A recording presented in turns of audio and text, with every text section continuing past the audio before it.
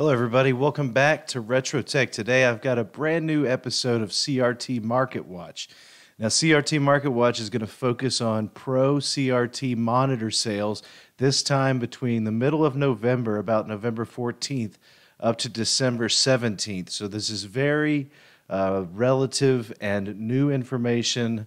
All these sales do come from online sales, pretty much from eBay. And today I'm actually happy in this episode to expand our coverage of monitors out to just more than Sony PVMs and BVMs. So again, we're looking at Pro monitor sales on eBay, and these are in North America only. So if you're outside of North America, these aren't going to be sales you'll probably be able to see. However, if you search the sales data for those dates and what is sold on eBay, you should be able to find many of the listings that I'm going to go through today. The sales prices I'm talking about, they will include all costs for shipping, and then there will be many notes that I'll go over dealing with the conditions of the sold monitors. And of course, we're going to go through then and highlight some specific sales that happened over the last 30 days. But there were just a ton of monitors sold, almost 100, and I was able to find almost 130 Pro video monitor sales. So let's just go ahead now and jump right into it. Please, though, if you're new to the channel and you haven't clicked subscribe, please do that, and also like the video if you do like the content. This was a unanimously well-liked video for the first series, so hopefully this video can do just as well.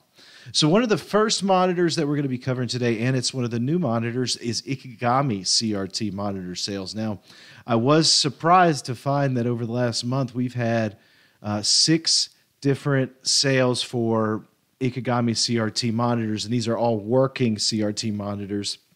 So just want to go through some of the highlights here. We've got this 1505 RA, which is actually in the picture, and then another 1517R. Those are about 14-inch monitors that you're looking at.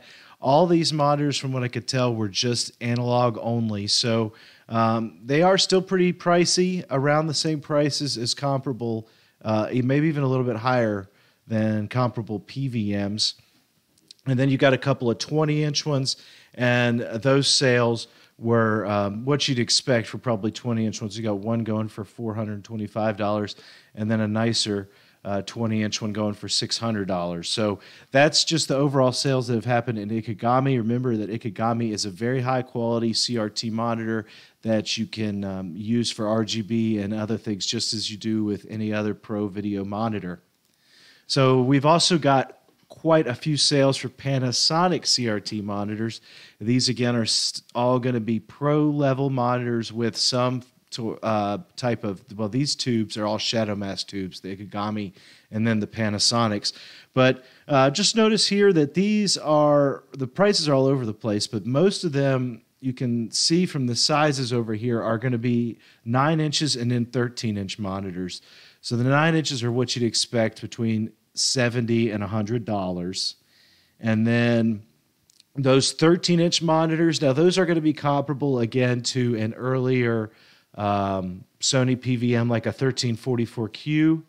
Those 1390Ys are, and because they're going to have all, or most of the adjustments are going to have to be done internally in those monitors. But they're still a pretty good deal for a 13-inch RGB monitor. You could get those for around that $100 mark if you get a good lucky day. Now, somebody did have to pay $250 for one, and I'm sure that was a very nice condition one, so that's probably a high end on what you'd expect to see. But those are another monitor you can look for and keep an eye out for, other than Sony's. And then another one that had just an unbelievable amount of sales data this month was JVC monitors. These are all CRTs again. The very first one is the H1950CG, which is the 19-inch version of that monitor that I have done a full video series on, the CG monitor there. That's only the 480i and 240p version. However, it's a beautiful tube. It's over 700 lines, so that's closer to what I'd say maybe like a 14M4 would be, or I'm sorry, a 20M4 would be closer to that 1950 CG. And so that one went for $470. And then you've got quite a few 9-inch models that all sold. Some of those, these 9UAs are pretty much composite only monitors. That's this one down here. I actually used to have one of these. They're nice and heavy duty, but they are just composite only. And then you've got some other 9-inch monitors here, and the prices range on those. Some of these can do some more, and that's why they're getting up in these $100 range. But there's also quite a few, these ones were lower end JVC monitors, pretty much S-Video style, these 13 inches that were selling for around $80, $60. However, there's a lot of data here. I mean, it's like 12 more monitors that sold this month that were just JVCs. So now we can start getting into some of the higher end monitors. Again, these are getting back now. These are almost Sony's. These are the Olympus line of monitors, which Olympuses were actually just pretty much Sony PVMs, 20M2s and 14M2s. They just got rebranded for Olympus, so Olympus could attach them to things like different scopes and lab equipment, microscopes, different things like that in the lab environment. That's what you generally see an Olympus monitor attached to. And again, they look exactly the same except for the branding on them. So we've got a couple of sales in November here. First one was $245. The middle one was $200, and then the last was $227. So you're looking right at between $200 and $250 for that monitor, and that's a great deal. It's slightly less than what you'd expect to pay for the 14M2, simply because people aren't searching for the Olympus as much, and they don't know that the Olympus is the same thing, exactly the same thing as a 14M2. Just want to let you know that the November 19th purchase there for $200 was mine that I bought, that you saw the unboxing for. So that was that sale. And like I said, there were a couple 203s that were sold, and these are generally 20M2s. And most of the time, these monitors were made into the 2000s, usually like mid-2000s, 2003, 4, 5. So they're, again, a really great quality monitor. Now, one of these was just got an incredible deal at $170, and even the one at $245 and $375, those are generally a lot lower than a working 20M2 will go for because just people aren't looking as much for these Olympus monitors. So that's something that you can always keep an eye out for if you're really looking for a nice 600 line PVM style monitor that you might be able to get a slightly better deal on one of these Olympus monitors than just straight buying the Sony PVM version. And I'm going to jump now into some of the BVM sales. Now, there weren't a huge amount of BVM sales for the month, but these were, again, most of them. And the first, we've got a D9, which is just the little 9-inch version of the multi-format D-series monitor. And that one sold for $130, which is pretty typical. That one will sell for around $130, $150 on general. And then you've got a couple of 14-inch H1U and an H5U. Now, the H1U, I've got it highlighted a little bit later in the video because it was just a wonderful shape monitor, very low hours, great big bundle of things that came with it. So I'll show you that later on in the video. And then you'll notice that D14 H5U, that one actually had probably a bad tube in it. It was listed with over 60,000 hours on it on the original tube. So whoever bought that one most likely was going to have to replace the tube in it, and that's why it sold for a little bit less money than it should have really. If it would have had a good tube, it would have sold for a lot more than $363 most likely. And then we've got an A-series sale, A14 F5U for $169, and you can expect those A-series to be a lot lower. That was one that I bought, again, that $169, and that one did not include any of the video input cards, but it was a full working, good condition monitor with actually low hours on it. So, again, those D-series listings were quite unique, and there weren't a lot of BVM sales this month, but there were still some. I've got some other BVM sales I'm going to talk about too at the end of the video in the highlights. All right, so now we're getting into the PVMs, and man, there were a ton of PVMs sold this month. First off, I counted a total of 91 PVMs that I recorded and did the sales figures for. Some of them were just sporadic one-time sales of really, really rare and off-branded monitors that, and I say rare by they weren't monitors that you really want to use for anything.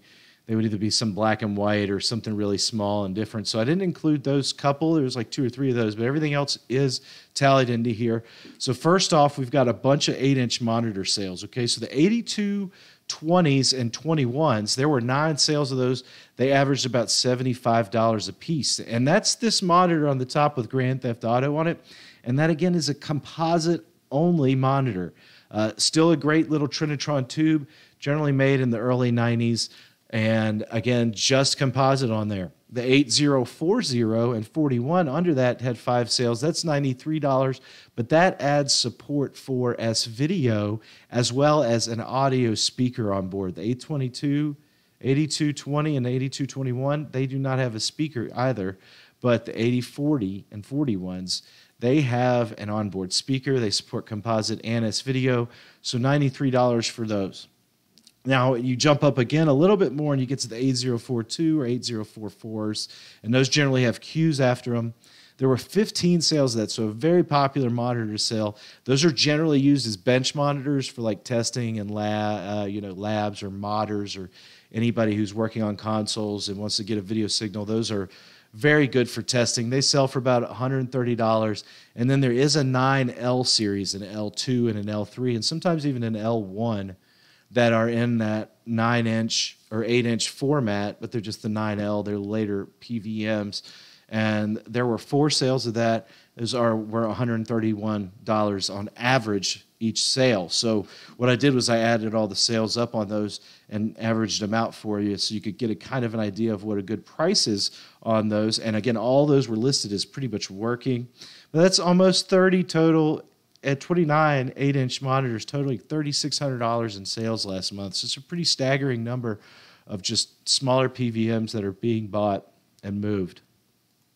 Now, there were a couple of 14M2s and 14M4Us that were sold. This is still a very popular monitor, and it's a good reason because it's one of the later built ones. It has a great service menu. It has the ability to have component and composite and RGB and S-Video.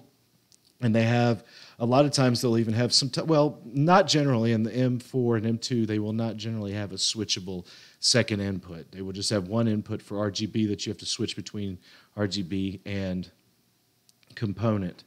But there were 7 sales of the 14M2s at $279 an average.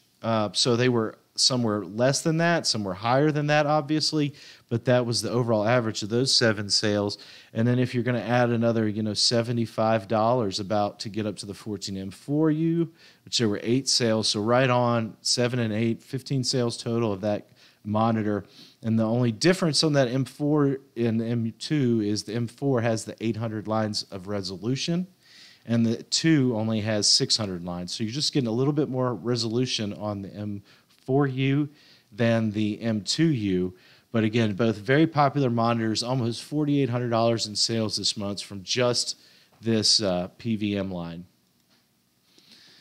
Let's talk about some other 14-inch PVM sales, and these are all going to be RGB monitors, so not something that doesn't include RGB. So we've got 1344Q, and there were 3 sales of that, and I really bring this one up because this was pretty much the cheapest RGB monitor that is a PVM that we're selling in good condition, and they were still reasonably cheap. They were all around the same amount of money. It wasn't as if one was really cheap. They were all around that $155 mark. So that's a great deal. Now, I will tell you that monitor does not have an onboard service menu. It's generally made in the extremely early 90s. There will be sometimes a speaker on them, but that speaker will only support or go through composite and S-Video. It won't work on the RGB line. And then that RGB line generally is not switchable to component as it is later on down the line. So again, it's a very early RGB monitor. However, it still uses a 600 line resolution Trinitron tube in it. So it's still a really good picture if you get it adjusted correctly. It's just generally, it's an older monitor and not one that people are generally looking for. And 1351Q is different. It does add a service menu in that one. So those ones are a little bit more valuable. It does have a lower line count on the picture, but still with that newer monitor, it will be a little bit more money. So that was $335 average.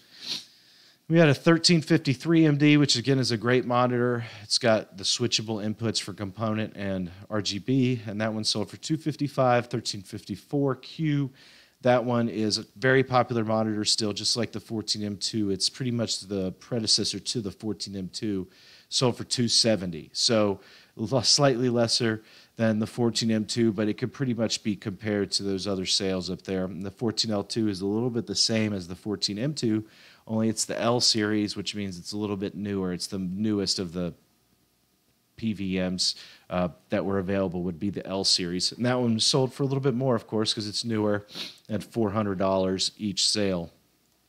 Now, there were a bunch of PVMs that were 14 inches that were sold that only have S-Video, and that's like your N series, like N5, N1. And then the L series also has an L1 that only does RGB, or no, does not do RGB or component. It leaves that off and only does composite and S-Video. Now, these can be used as replacement tubes, so they are very good at, if you need a tube in your 14-inch PVM and it's busted, you can generally use a tube from one of these as a replacement tube.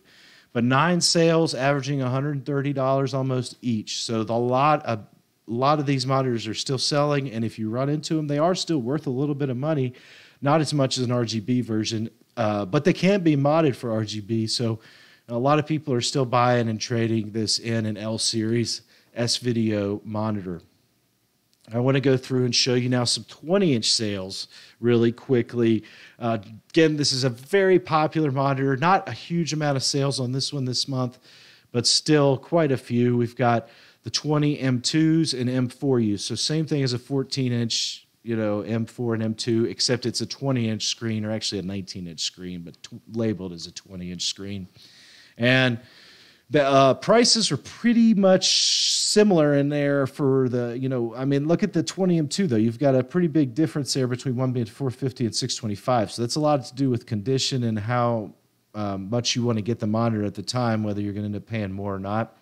And then if you look at the M4U, that's something that you could definitely shop for and probably save some more money. Again, that's going to depend on the condition of the monitor, but the prices fluctuate a lot in there from $500 to $700. So you still might end up paying $500 or at least $500 for one, but it's better than paying the $700 for the similar monitor if you get stuck into a bidding war, or if you come onto eBay when there's only one 20M4U listed. You could generally wait for that monitor to have a couple more show up, and they show up at a better price sometimes, but just that's one to keep an eye out, both of those, because the prices will fluctuate on those 20 inches.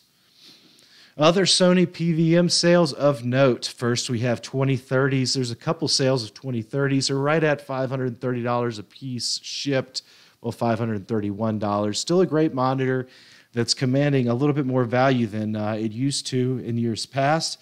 Then we got the 2530, which actually just recently sold, and that one sold for $950. That's pretty high price for that one.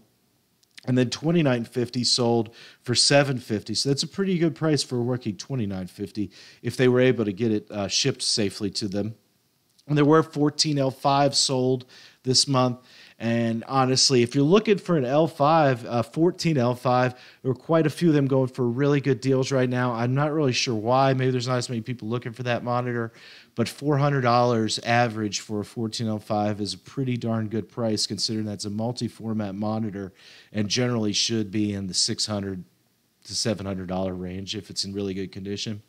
There was one 20L5 that was sold recently, and that one was sold for $1,368. So that was a good condition 20L5, or at least listed as one.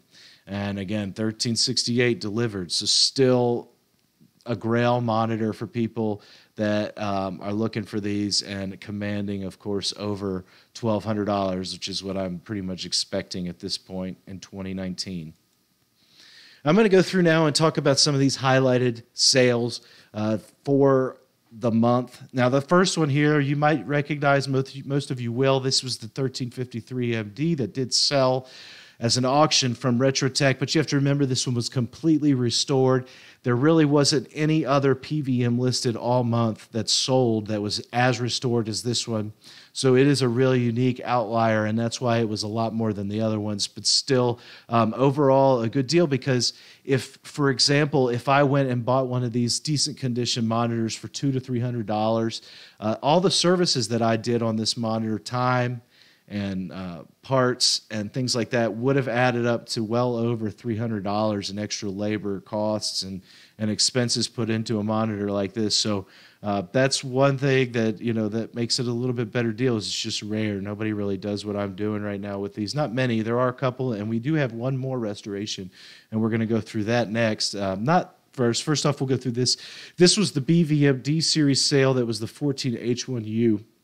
I wanted to go through this one real quickly because it was just such a great bundled deal. You could see everything that it came with. Again, only had less than 3,000 hours on the tube, which is just a fantastic. I mean, it's practically new. It came with the 129X card. So if you just consider the accessories of the tube, the 129X card, and even the bezel and the box and the external control remote, all those things pieced individually would have probably cost not the same, more than what this monitor wound up going for. So whoever got this one really did get a great deal at even at $643, almost $650. It's a fantastic deal for a multi-format monitor with such practically new and in a flight case with every accessory you need to get going and using it right away. So that was another one I wanted to highlight.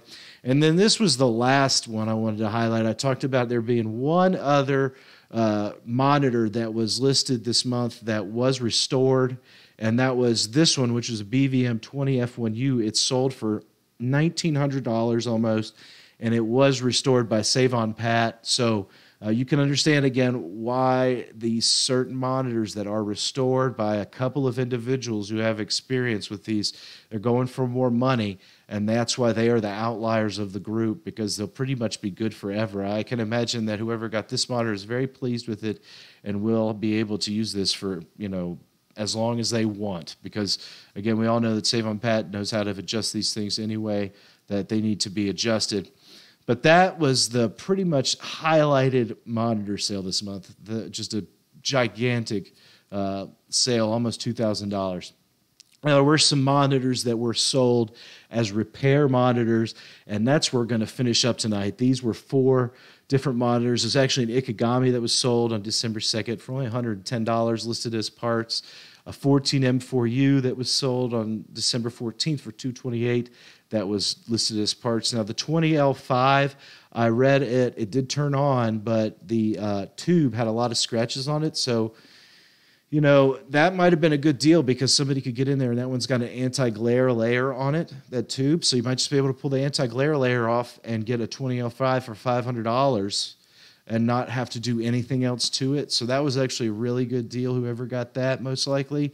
And then there was a 1351Q, which was sold for $120, but it wasn't working too. So you could expect, you know, that's pretty much scrap monitor parts sale for $120. But that's pretty much it. That's all the sales, the data that I have for this month. And again, thanks for watching. Please let me know what you think. Did you guys buy any of these monitors, or did you happen to buy monitors somewhere else? Please leave your sale information in the comments if you'd like to, so we can add it to the records, because I am going and I'm keeping a record of these sales numbers so we can track this every month with Market Watch. And again, thank you guys, everybody, for watching this with me today, and I'll see you all next time with some more retro content.